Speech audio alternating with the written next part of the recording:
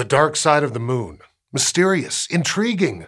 Why does it have so much lore associated with it? Maybe because it took 3 spacecrafts visiting before we had any idea what it looked like. So here's how we finally got pictures of the dark side of the moon for the first time and what it took to get those images back to Earth. In October 1959, we got our first pictures of the dark side of the moon thanks to the former Soviet Union's Luna 3 spacecraft.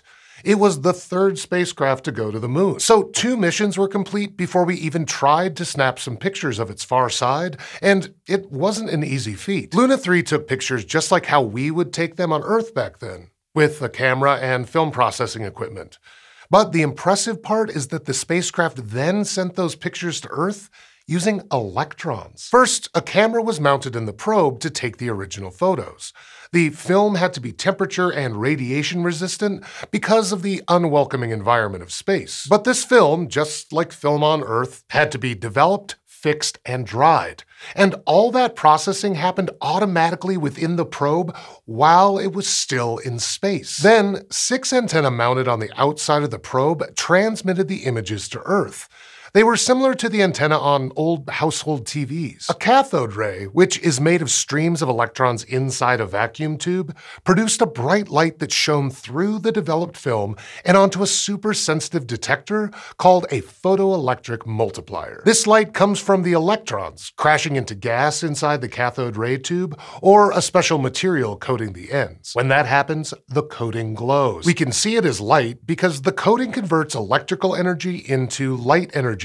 It's like when you eat and take the energy from your food to energize yourself. In Luna 3, the cathode rays scanned the whole image. Then the intensity of that light was converted into an electric signal and scanned with a 1,000-line resolution. This is similar to how televisions used to work, those same old ones with the antenna. Then, it passed the electric signals through a modifier and to a magnetic recording device on Earth. When Luna 3 scanned the images, it produced light gradients to represent what was photographed. And it did this along slow, even, straight lines like a printer. That's why the images looked striped. Then, back on Earth, a light-sensitive film was put in front of a screen to capture the image. But these images were far from a full story. We got a glimpse at just 70% of the dark side of the moon, and we didn't get 100% for a few reasons. First, Luna 3 was on a trajectory to orbit the moon and take images while it traveled. It had photoelectric cells that used sunlight to align the probe to face the moon.